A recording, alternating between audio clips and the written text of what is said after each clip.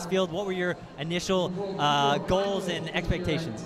My thoughts were to kind of lay low in the first laps and stay behind because the pace was going to go a little bit faster than what I was expecting. But all of a sudden, everyone started dropping down and running slower, and then I had to go around them when it was like 700 meters to go. But then I was just laying behind the Celimo and almost waiting for someone to like keep up the pace and start to go, but nothing happened. So. Yeah, with 200 meters to go, you made quite the move, and you had a lot of guys on your head. Celimo right on your tail, and you know, an Olympic gold medalist in Centrowitz on the inside rail. Maybe, I guess, who were you expecting to be on your heels or to challenge you over the last 50 meters? I have no idea. At least someone.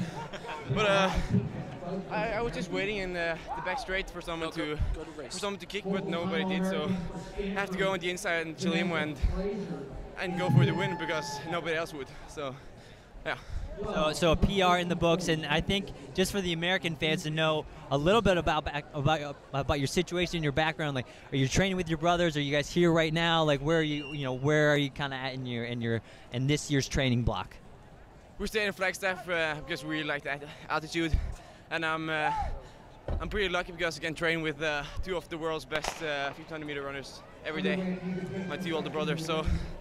But I'm really happy with how we're in training, and I'm really looking forward to a race a lot faster than today. Congrats on the PR and the win today. And where are we going to see you next? Probably in Eugene. Hopefully running the international mile and trying to run fast there. Congrats. Thanks. All right, back up to the booth.